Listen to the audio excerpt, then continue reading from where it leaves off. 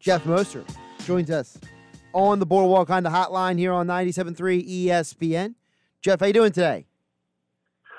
Hey, Josh. Hey, Hunter. Hope you guys are having a great day. Well, thank you. Good to be on with both of you. Well, I appreciate you jumping on. I think the top of the conversation is a story that came out yesterday. We couldn't get to it yesterday, but today we want to get your input on Marquise Goodwin opts out. Now, we knew that he wasn't a sure thing to make the roster because of his contract and the optionality it gave the Eagles there, but it's definitely a curveball I think that they could have done without. Well, certainly. I don't think it was a sure thing that Marquise Goodwin would make the roster, but if you start doing the number count and project about 6 wide receivers on the 53-man, and you look at the overall group of wide receivers that the Eagles have, and when you start using the word veteran, it begins and kind of ends with Deshaun Jackson for as long as Alshon Jeffrey is on PUP. So I do think there was a very good shot, given that they traded for him. He has the speed that they've been looking for, and that rookies in general, and especially this year, are going to be question marks. Don't know how quickly they're going to be able to adapt. Marquise Goodwin is a veteran. He has speed. He's never been a Pro Bowl receiver or even a possession receiver, but in the event that Deshaun Jackson were to get hurt or miss games, which he tends to do, you would have had Marquise Goodwin as that guy who could step into the Z spot, provide that same kind of vertical threat. Even if you're not throwing the ball to him a lot, it's almost like that poor man's Torrey Smith role in 2017 where you're at least creating a vertical threat that safeties have to respect, and that helps and opens up the field for your tight ends and your interior passing game. So I think he would have made the team. Now, what happens is the pressure, as it has been for a while and continues to be, is on guys like Jalen Reagor and then some of the rookies and other kids that they have, like J.J. Arcega-Whiteside, to really develop quickly. Do you think that this changes Doug's offensive game plan by any means, or is it more plug and play when it comes to that position that he would fill?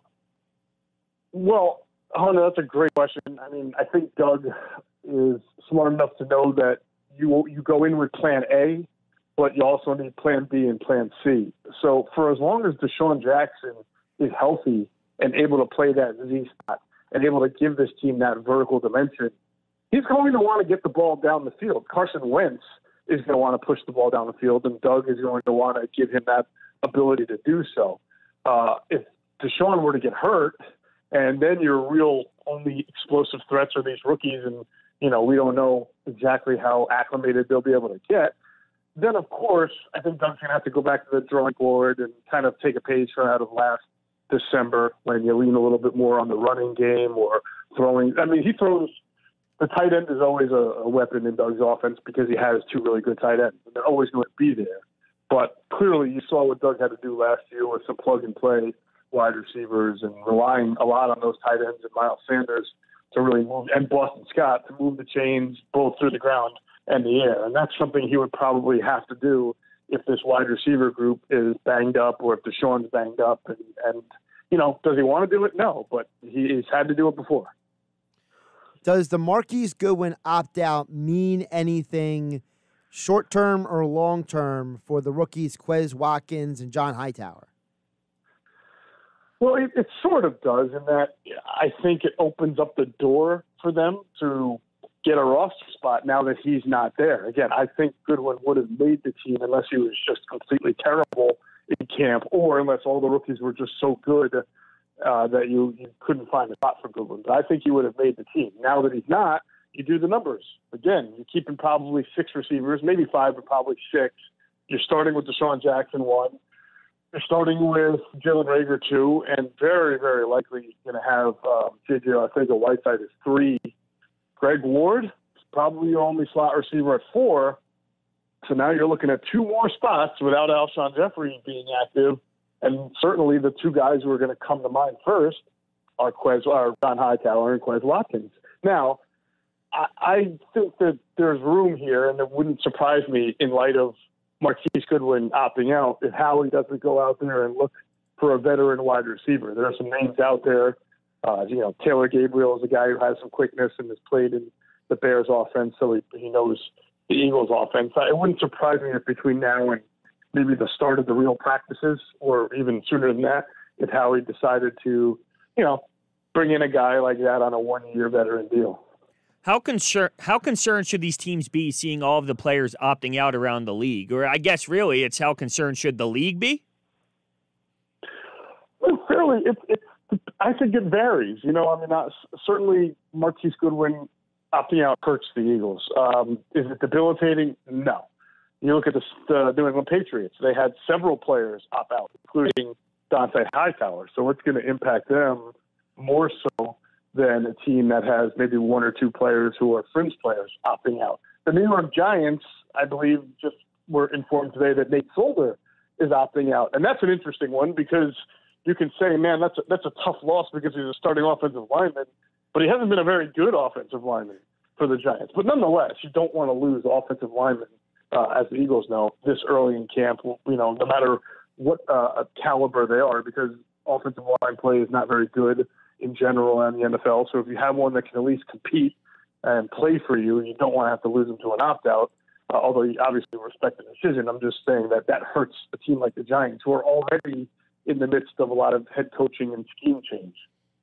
Geoff Mosher joining us here on the Boardwalk on the hotline on 97.3 ESPN. Make sure you follow me on Twitter at Geoff Mosher NFL, Inside the Birds podcast, as well as InsideTheBirds.com. Here on Football at 4 and 97.3 ESPN.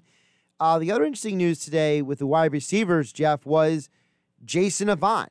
He is apparently going to be part of camp and as a coach for the wide receivers. So what are your thoughts on Avant and his knowledge of the game being brought into the Eagles facility for the receivers? Yeah, I think it's a great resource to have. They've brought back former players before, or I believe it's the Bill Walsh Diversity Internship Program. It's always good to see guys who are good at their position come back and spread their knowledge. Jason has been local. We've had him on our Inside the Birds live shows before, and he's really good at explaining scheme, at explaining routes, at teaching the game. Jason Avant is known for being a slot receiver who probably had the best set of hands on a team, on an offense that included Jeremy Maclin, Brent Selleck, and Deshaun Jackson, and was setting records in the late 2006, 2007, 2008 for points when they had Donovan and then on to Michael Vick. So he had a great set of hands. I don't know if that's something that's teachable to guys like Rager and Hightower and Watkins. I mean, I think some of that is just how not just God-given, but how hard he worked at his craft, and knowing that he was not an elite speed outside receiver, that was going to be how he makes his money. So I'm sure he can give some guys some, tips, techniques on things that he did to have a great set of hands. But I don't know if that's kind of an osmosis thing where all of a sudden guys who struggle with drops are going to learn how to better secure the ball because they're getting coached by Jason Avant. But certainly Avant's knowledge and his ability to, teach guys on how he stacked cornerbacks and worked defenders on the inside can certainly help. Well, it looks like we have a little bit of breaking news as Mike Garafolo is tweeting out that Eagles right tackle Lane Johnson has been placed on the COVID-19 list, which means he either tested positive or is in quarantine after close contact with somebody else who tested positive. So now you're seeing the Eagles have to work around this situation and make sure whoever was around Lane Johnson is okay. And you think about the offensive line as a whole, is it going to spread to offensive linemen? I mean, now you have the Eagles dealing with this in-house. Yeah, well, I'm telling you, I don't know how Lane got it, so I'm not going to jump to any conclusions, but I am going to be very firm on something I said about a week or two ago that I think fairly applies, and that's Lane Johnson and Duke Manyweather put together this offensive line summit down in the Dallas area, I think 2 weekends ago, and there were about 50 offensive linemen there, and they said there were going to be precautions, but it was indoors at a hotel in Plano, Texas, or Frisco, one of those towns north of Dallas, that's suburban. There were a lot of offensive linemen there. At first, when I saw videos come out, it looked like there were a decent amount of safety precautions taken, but as the days went by, I noticed that there were guys there not wearing masks. They were all, obviously a lot of them were traveling in from certain areas, and there was like a wing eating contest, I believe, where I read about that guys were shoulder to shoulder. And as I said at the time, even if you're taking precautions, which I don't know if they took enough, but even if you are doing this at a time in which your Players Association doctor is telling people of their players not to do workouts, not to combine, not to get together, to stay separate a week or two before camp, not only for health and safety measures, but because they're fighting tooth and nail with owners on enhanced health and safety protocols. And it looks very hypocritical for the Players Association to be fighting for these things and demanding X, Y, and Z from NFL owners when their own players are already doing things that the NFLPA is urging them not to do. So Lane coming down with COVID, I don't know if it's from that offensive line summit that he had, but certainly it leaves him open to criticism for doing that at the opposite word from his own Players Association. Now, on the other side of this, my question for you, Geoff, is doesn't this validate the whole setup of testing these guys and not letting them in the building with everybody else before they've cleared the COVID test? Because we've seen how that worked with the NBA and the NHL. They had a cluster of tests at the very beginning, and then as the weeks went on, they cleared the virus out of everybody's arenas and buildings and systems so that everybody could play. So isn't this also kind of a good thing that they caught somebody with it like Lane Johnson before he mingled with the rest of the team? I mean, yes, Josh. I mean, that is a truth. But I would say at this stage of the game, if they weren't doing that, they were being negligent. I mean, should we be congratulating the league, the players, the owners for testing in advance when it's pretty obvious that that's what you needed to do before you got everybody inside your facilities anyway? Okay, you know what I'm saying? But to me, that's a no-brainer.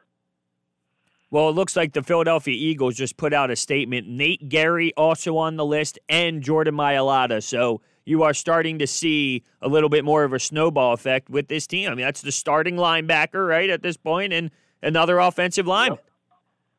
Yeah, and an important Nate, Jordan Mailata, who's had different health issues in the past. This is supposed to be a very, very big camp for him, and this time is not going to be good. So you have to hope that, well, first of all, the format, as Josh was just alluding to, works in the favor, right? Because they're not really going to be doing a whole lot of team activity stuff for another 2.5 weeks. It's strength training now until they really get into the heart of it. So what you have to hope is that in cases like Lane and Jordan and Nate Gary, that these are more of the, and I don't know, I haven't seen you guys are reading it to me. I don't know if they're asymptomatic. I don't know if they knew about it or not. You just have to hope. Well, yeah, just to be clear, it says here they either tested positive or they have been in close contact with an infected person. So you don't really know if they actually have it or not. Correct. So hopefully for the Eagles and their sake, it's a quick fix. It's a short thing. They get healthy and they're fine, or they pass enough tests in a quick manner and can continue strength training. And you hope it's not like a Freddie Freeman situation in baseball or others who have been stricken and gotten sick and really have some stories to tell about it. Geoff, a question we had earlier specifically about the COVID issue is also that, with Marquise Goodwin opting out, today we saw a guy like Nick Markakis opting back in to play baseball, and that was part of their agreement. So is there a possibility of NFL players, once they opted out, to also opt back in, to your knowledge? Josh, I'll look into that, but I was under the impression that if you opt out for good. I don't think in the NFL you can opt in, X amount of days into the season after you take the opt-out stipend, right? So I'll look into it next time we speak. I'll have a clearer answer on that, but I was pretty much under the impression that it's a one-time decision only. Yeah, because I want to get your insights, because I know you're also the co-host of the Powder Blue podcast, because for a player to opt back in, doesn't that feel – I have mixed feelings about that, because if a guy like Marquise Goodwin, I mean, he's obviously opting out for a very specific reason, and now you see 3 Eagle players – fall into the COVID list. If someone did opt out, I just don't know how a guy could get up to speed football-wise to opt back in anyway. I feel like baseball and football are just two extremely different sports in that manner. Yeah, you're on the right track with that. I think that's fair. I mean, it's been done. Guys have started the season hurt, like Alshon Jeffrey's about to do, and been able to play by week 5 or 6, and they had to catch up. So it can be done, but I think the NFL is trying to present this almost like revolving door scenario where guys are in and out and out and in, and so they pretty much gave an extended deadline. Not an extended deadline, but the deadline I believe is August 7th, which is a decent amount of days from now to be able to decide on whether you're committed or you're not committed. Moshe, I'm not going to lie to you. This is the worst I've ever felt about the NFL. I don't see this going well. And does it seem like the NFL is just assuming that when it comes ready that they'll be able to make this work? I don't know if they're doing enough for my liking when this is happening and you're seeing all of these players opt out.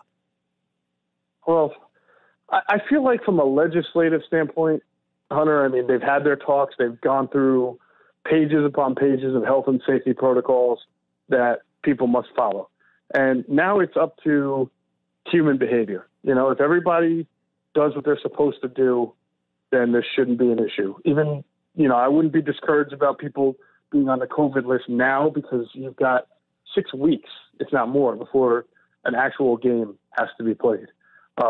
I would, though, be concerned about the idea of, is someone going to break protocol? And maybe that's what happened with the Marlins. It sure sounds like from reports that that's what happens, right? And then infect a team and another team because of it.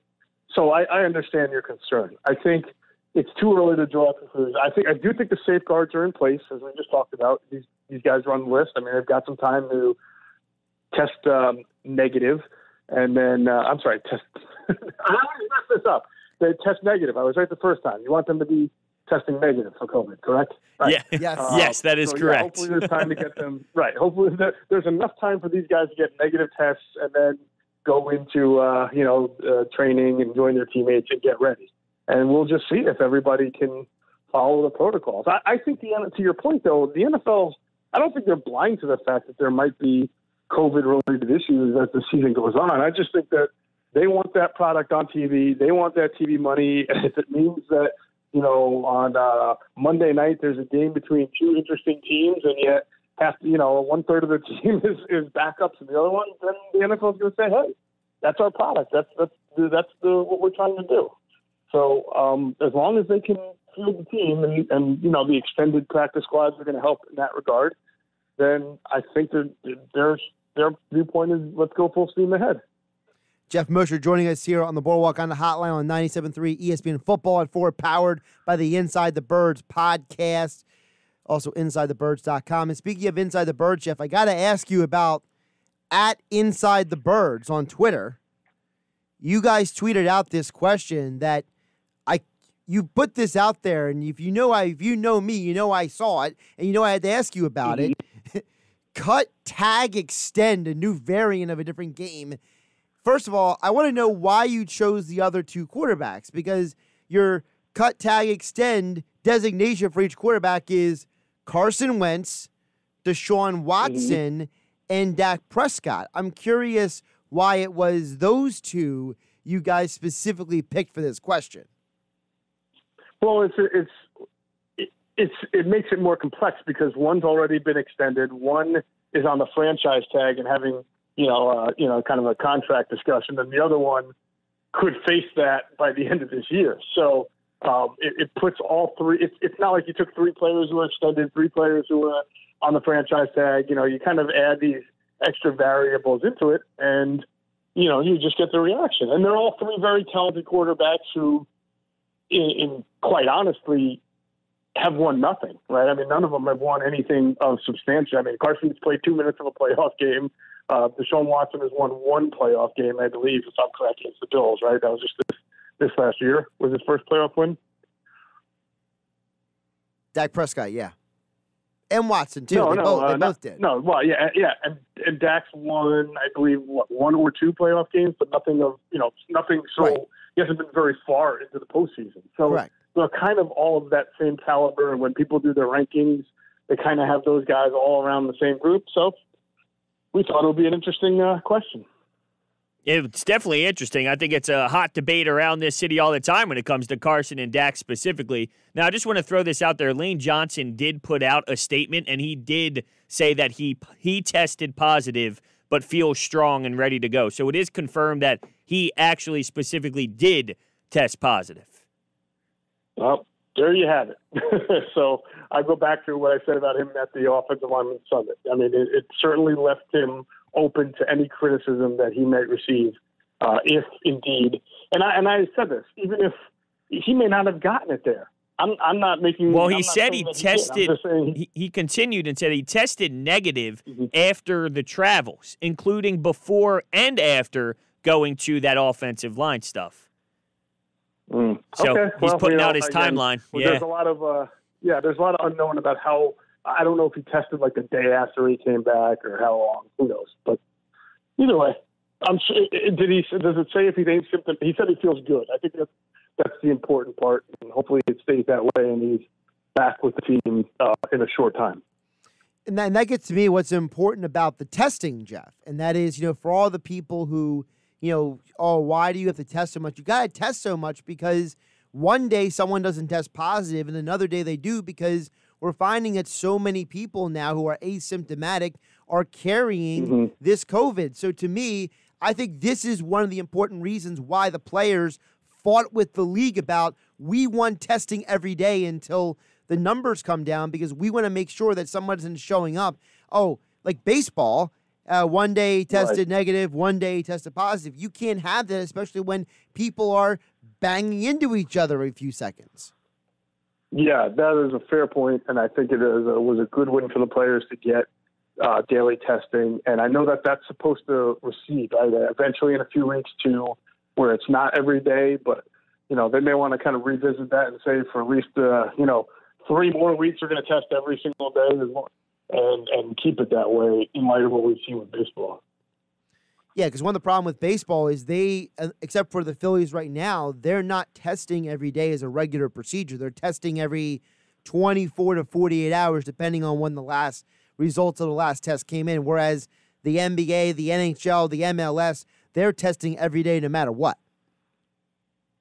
Right, and it's interesting as we kind of. I feel like the bubble teams are obviously they're doing a good job. Right, I think the NBA and the NHL both said they had 0 tests in their latest round of testing, that nobody has tested positive. So that's a good thing.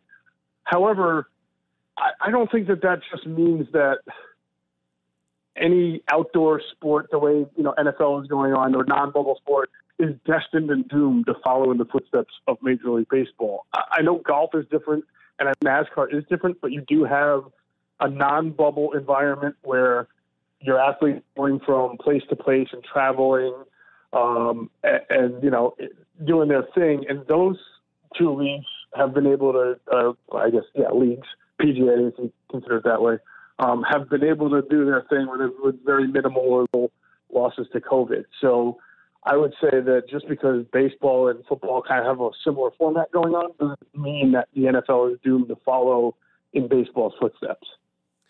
He's Geoff Mosher, co-host of the Inside the Birds podcast. Again, go check out the Inside the Birds at Inside Birds Twitter, because I love this question you guys put up. I encourage everybody to go check it out at Inside Birds, the cut, tag, or extend between Wentz, Watson, Prescott. I'm sure you and Adam will be talking about in the next edition of the Inside the Birds podcast. Everything that's going on with the Eagles drops again tomorrow morning, correct?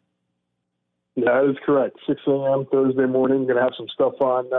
The Eagles still have one more player to cut as far as for roster size. We'll talk about this in COVID here, and then we'll get into some of the other areas that we still think the Eagles may need to address and shore up before the start of the season.